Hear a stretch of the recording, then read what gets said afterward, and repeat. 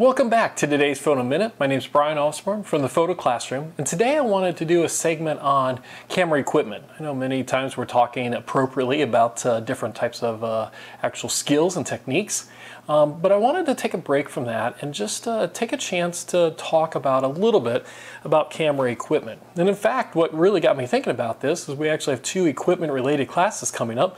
We have a brand new class on the pros and cons of mirrorless cameras coming up next week, where we're going to kind of explore what really is the first year of my impressions of adding a mirrorless camera to the mix, and I'll mention that again in a minute, and what some of the pros and cons are from considering moving to mirrorless in conjunction or from a digital SLR system. We also have a class the following week on equipment, photography equipment, everything you need to know, and we get into camera, specifically lens choices, accessory choices, filters, camera bags, etc., and how you can make some wise decisions putting those pieces together. But more so, I wanted to really answer a question that's really asked of myself, as well as many other photographers, and that is what's in your bag? What kind of camera equipment do I use? And I think the more important question that we should be asking is, why do I use it?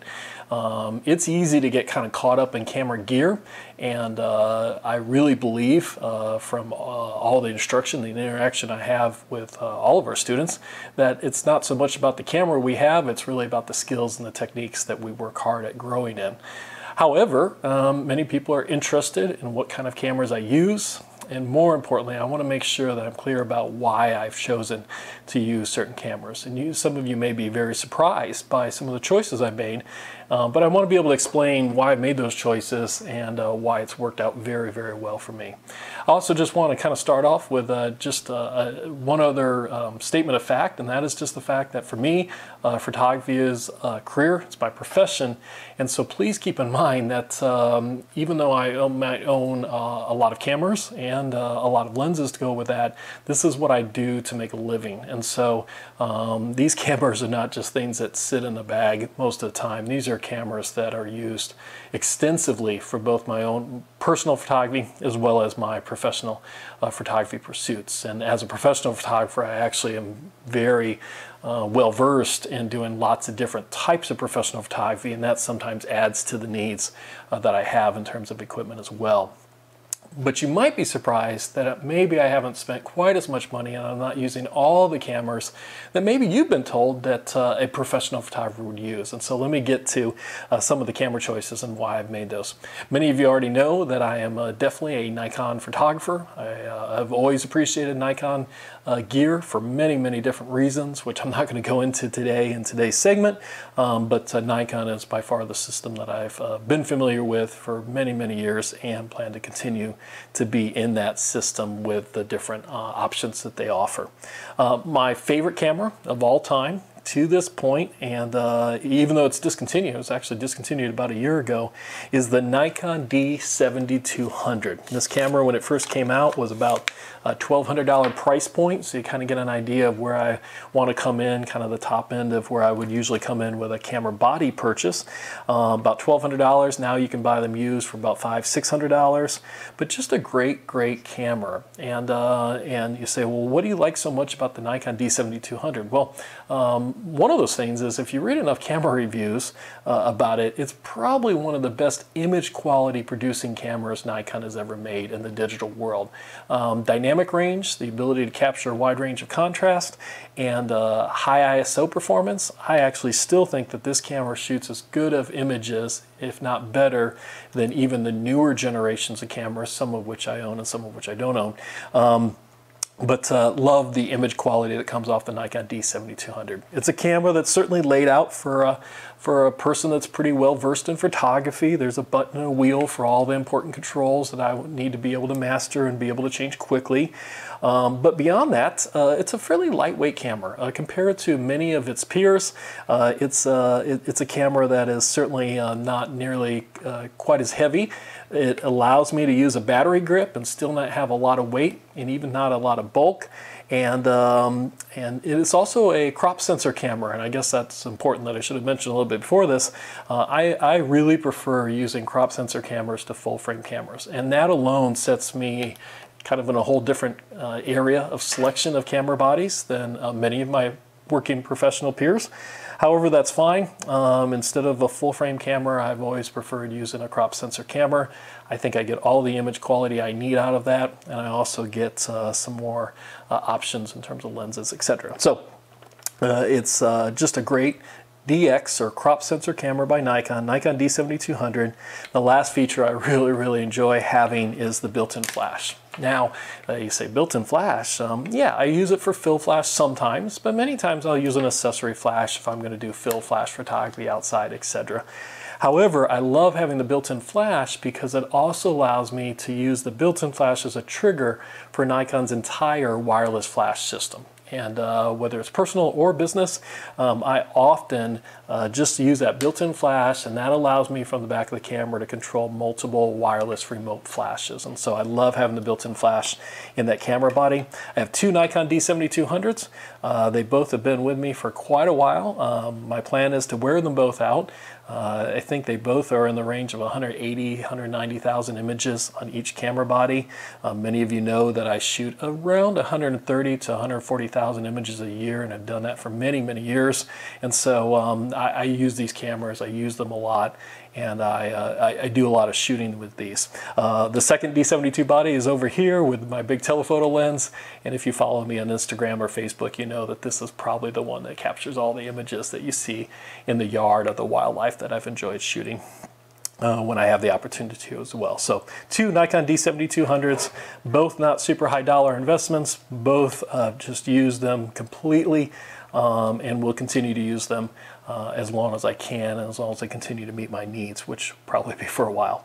The second newest camera in my lineup is the Nikon D500.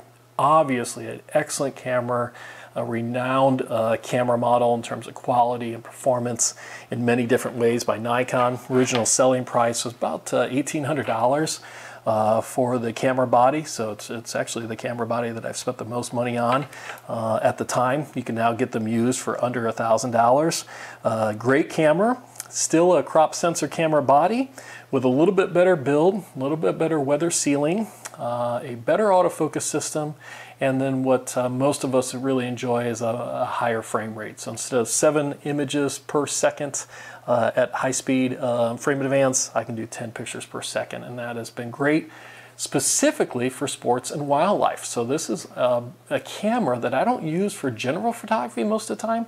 I only really use this camera for wildlife and for sports. Having said that, last year I actually used up the shutter. I blew out the shutter at 225,000 images, got it replaced by Nikon. I have a brand new shutter in there, and we'll see if I can do another 125,000 of just sports and wildlife pictures on the Nikon D500. Why don't I use it as my general everyday camera?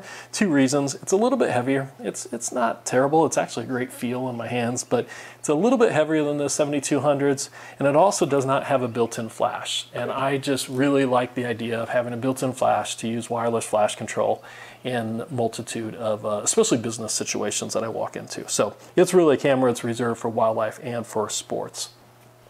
Just over a year ago, decided I wanted to start to at least try out some Nikon mirrorless cameras and just get a taste for my students' sake as well in terms of mirrorless, what was out there, how they worked, were there some advantages, etc.